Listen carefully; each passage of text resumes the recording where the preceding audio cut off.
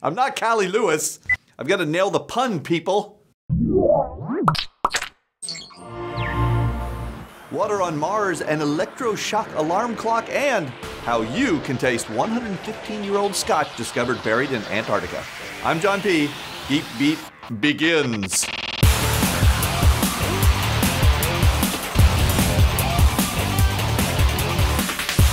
This episode of Geek Beat is brought to you by Shutterstock.com. More evidence of water on Mars continues to pour into NASA. The Mars Reconnaissance Orbiter has beamed back photos of what appears to have once been a large lake inside the McLaughlin crater. While down on the surface, the Curiosity rover has videoed close-up shots of what appear to be dried-up beds of Yellowknife Bay, complete with rocks around an ancient shoreline that appear to have been eroded by water.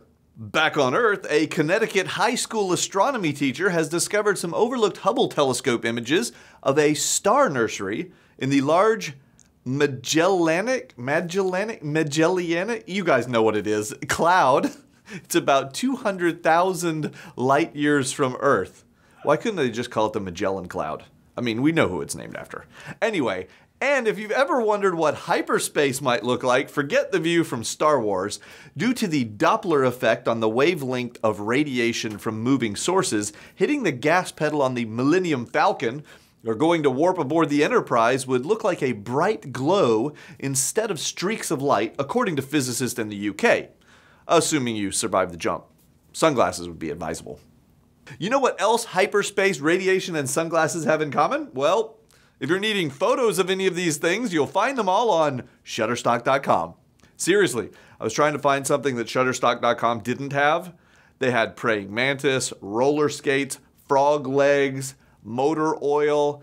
After a while, I started getting sneaky. I thought about my favorite rap song, The Humpty Dance. Stop what you're doing, well, they did not have the Digital Underground. Although Digital Underground did still bring up digitally undergroundy images. Also, they had buttermilk biscuits. So if you need some images for a website or a poster or a t-shirt or your new rap album, head to Shutterstock.com or install their iPad app to get started. No credit card needed. When you find the images you want, just use offer code GEEK1 to get 30% off. That's the way to do it. An MIT student who passed out from alcohol poisoning, lightweight, has devised some alcohol-aware ice cubes to warn drinkers when they're approaching their legal limit. The gel cubes contain an LED, an accelerometer, IR transceivers, and a battery. Initially, the cubes provide a bright light show as they pulse to the sounds of the party. As you drink, the cubes change color to yellow to warn you to slow down, and then to red to if you continue to drink it up. At that point, they can also trigger a text to a designated driver. Up next from MIT, the beer bong breathalyzer. Once that student is safely home from the party, he or she might want to consider the Sing 'n' Shock alarm clock that first wakes you up to music, but then delivers an electroshock each time you hit the snooze button. Either you quit hitting the snooze button and go to class, or this thing eventually kills you. You choose. We're still flush with excitement over the introduction of the iPoddy at CES, so you can understand why we thought this might be the iUrinal. But alas, it's actually the anti-loneliness ramen bowl from Miso Soup Design of Taiwan.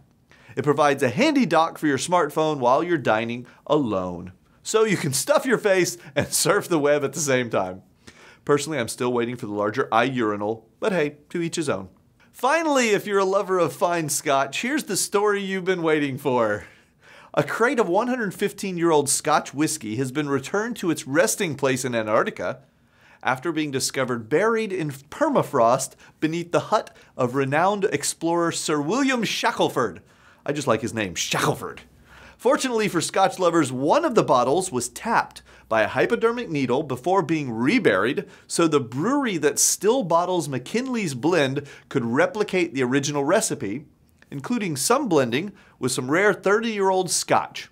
You can order a bottle of the limited edition re-release for well under $200. That's a lot of money, with $5 from every order benefiting the Antarctica Heritage Trust. You can find the link and more at geekbeat.tv.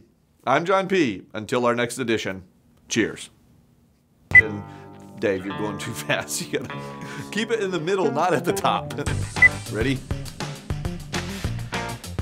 You're too busy on your phone. That's okay. Yeah, I'm recording here, and you're not working the prompter because you gotta play with your iPhone. Yeah, that's it.